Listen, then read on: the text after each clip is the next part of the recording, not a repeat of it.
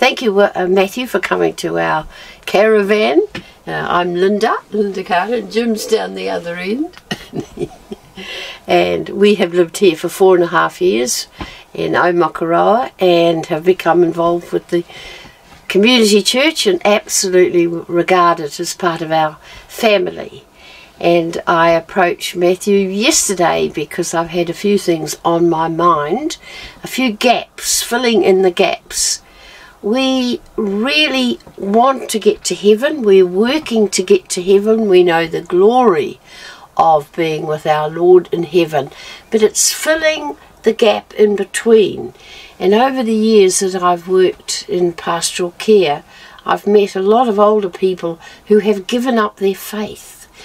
They have seen their families lose their faith or not have any faith, and they themselves have turned away from God with the waiting and the expectation. So I just felt the time had come for me to fire these questions at Matthew, and if he can fill in some of the gaps. The preparation that we need before entering the kingdom of God. How do we strengthen our faith while waiting to die? The lineup of us all waiting to die. We certainly seem to be living a lot longer. A lot of us have injuries and illnesses which we're trying hard to cope with. But then God never gives us more injuries than we can actually cope with. It's in His time. It is actually in His time. But there seems to be a huge number of older people just waiting for the next step in their lives. Jim and I, as I said to Matthew, we've been married for 20 years. Jim's late wife, they were married 48 years, Jim, wasn't it? I don't think you heard that one, Jim. You were married 48 years. You and Diane were married for 48 years. And I came through a divorce and I had to have counselling, and I worked with a lot of women who were bitter and angry. And where we lived, we had the saints, they were the widows, and they had their group, and I started the sinners, all the divorced people. And we worked together, but as I said, lots of divorced people were very bitter, very angry and bitter. It was getting rid of that and working together, and it was a lot of fun. And Jim and I, before we got married, we discussed the business of entering heaven, entering as individuals, and we've had a fabulous life together, absolutely special. And how do we, as older people, spread our faith to the younger generation? Our churches are full of old people, but then when we were young, there were still old people in churches. So we just need to encourage the old people to have the strength and the faith.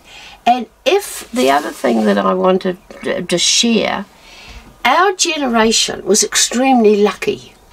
We had budgeting, we had cooking classes at school. We didn't seem to have the temptations that the young ones have today. Certainly no drugs or cell phones or anything. I think we were privileged, and now it's our time to give back to the community.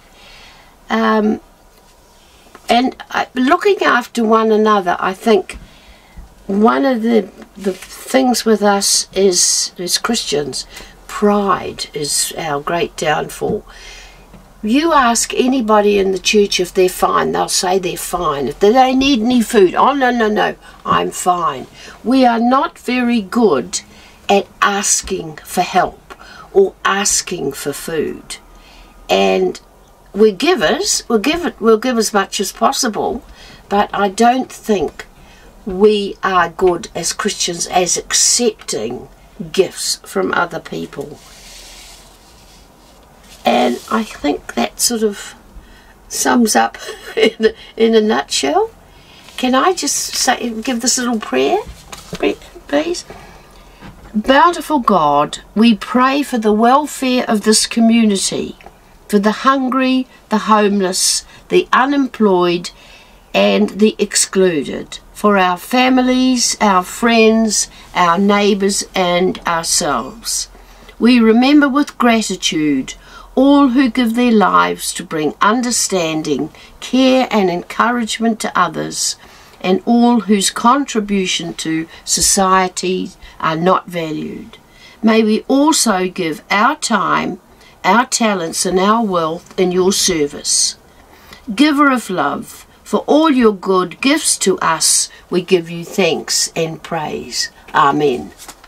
Am I allowed to ask what your age is? 82. 82 and still going so strong. And yes, so we've got a lot of older people who want to go to heaven, but it's almost like, God, why haven't you taken me yet? So we've got to inspire people. Well, God hasn't taken you because he hasn't finished with you yet. He's still got something great to do in your lives to complete God's will for your life. So thank you for your concern, your love for some of the other older ones that you see who might be struggling. And we want to speak hope and the strength that comes from that personal friendship with God. So yeah, thanks for your prayer as well. And we want to continue praying for those who are older, that they will finish well, that their friendship with God will become stronger. And when the right time comes for them to go to heaven, they will hear the words, well done, good and faithful servant. So we just encourage everyone to aim for that. Aim to be good, faithful, and a servant of Jesus. God bless you.